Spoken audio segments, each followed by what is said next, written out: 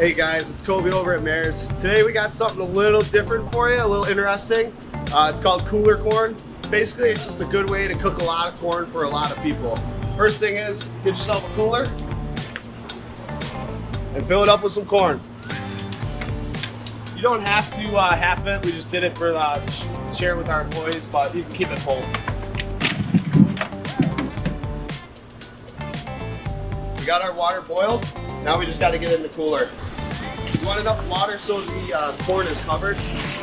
That's probably good right there, guys. I'm gonna add a little more. One more step. Basically just flavor. We're gonna add salt and butter. It's basically to taste, so whatever you'd like. You can add the whole sticks right in. I'm gonna use 4 just because we like it that way. And of course salt seems to be the best.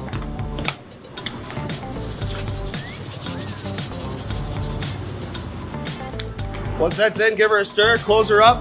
30 minutes later, you got corn. We'll be back to show you after. All right, guys, it's been about 30, 40 minutes. Let's see how she looks. Oh, wow. Yeah, that'll probably be good. Give her a stir. Grab one, shake her off. I like a little pepper on mine. That's it, people. She's good to go. So good. Try it, guys.